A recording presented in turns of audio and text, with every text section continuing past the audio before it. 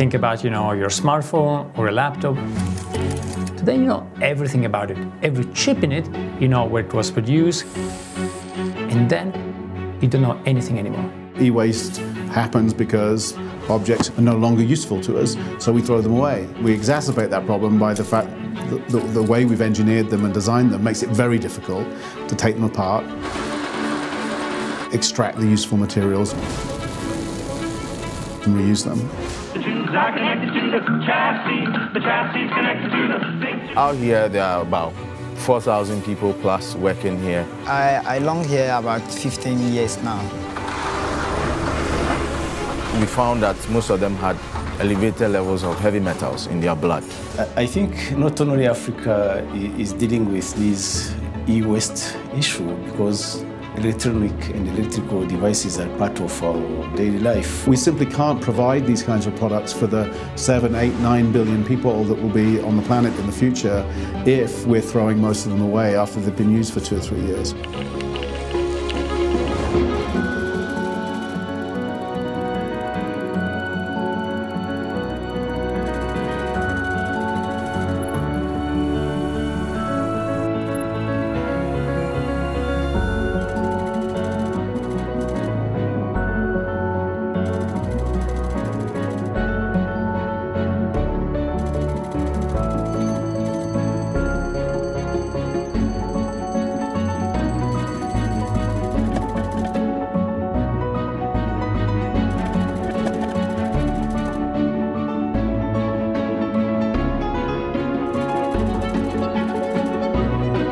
Certainly you cannot generalize, when you think about e-waste, it's different if you think about an old CRT monitor, if you think about a modern, contemporary smartphone. But certainly there's a lot of value we can also get back from e-waste, and that should be an incentive to recycle. I'm a professor at MIT, where I run a place called Sensible City Lab, and also a design office called Carlo Ratti Associati. We started looking at this with a project we called Trash Right. It was a few years ago, and we worked with the city of Seattle and put many electronic tags onto waste to follow waste. We followed banana peels, we followed old CRT monitors, computers, cartridges, and so on. A lot of e-waste would end up at the borders of the United States, and then we couldn't follow it anymore.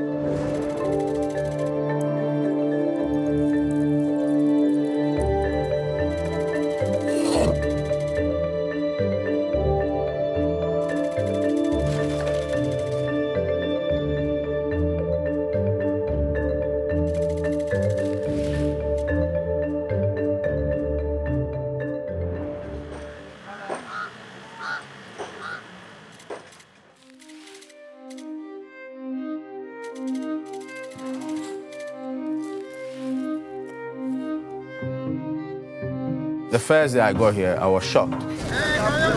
You see the kind of work people are doing. They cut themselves, they expose themselves to so many things. My name is Bennett Nana Ekufu. I'm a project manager for Green Advocacy Ghana. So the boys here normally go around with trucks. They go to each home. If they come to my home, they will definitely buy a fridge from me.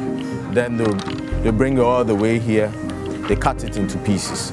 They get aluminium from the casing. They get copper from the motor found inside the fridges. So what they do is cut it with a hammer and a chisel. Then the cables found in them, they would burn to extract copper.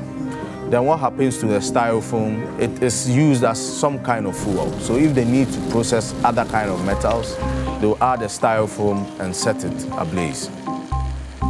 With the soil, we all know it's highly contaminated, and the levels of lead, cadmium, arsenic in the soil keep on rising. We did a health survey of people here. We found that most of them had elevated levels of heavy metals in their blood. Heavy metals is linked to cancer and other diseases. This whole place is like a commercial district. You have people selling water, drinks, others working, others going around picking stuff from the floor. So it's a whole community on its own. Out here, there are about 4,000 people plus working here, and most of them spend their whole day here, so a lot of them will be exposed. Most people see Abubloshi as a waste dump, but it's a service they are rendering to ordinary Ghanaians. Yes, it's bad, but it's a service we need. If Agbobloshi didn't exist, what would happen to our old vehicles, our old refrigerators, TV sets and all that?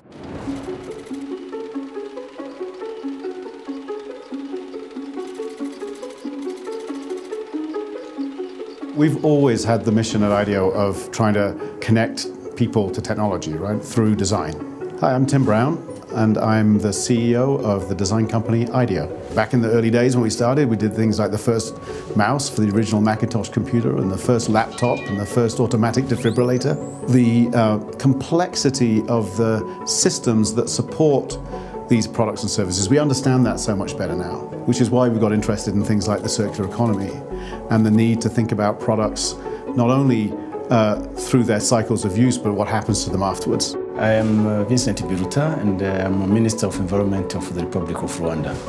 We were dealing with 10,000 tons of e-waste every year, and we decided to put in place an e-waste dismantling and recycling plant which has the capacity to deal with these 10,000 tons every year.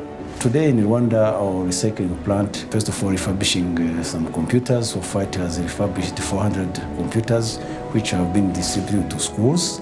But we are sending plastic parts, the plastic components, to plastic recycling companies. We are sending the metal parts to steel industries.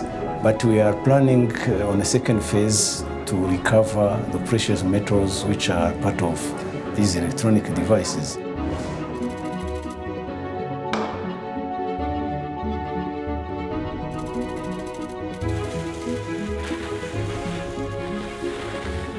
With the help of Pure Earth, a US-based NGO, we decided to find a way of eliminating burning as a means of copper extraction. So we set up this pilot site here with wire strippers. And you see these holes where you push the cables through. So these are the sizes of cables we can recycle. And it does that within seconds, then it's done. So plastic goes one side, the metal comes out the other side. When you bring your cable here, it's clean copper or aluminum, which weighs more, so the boys will tend to have a lot more money.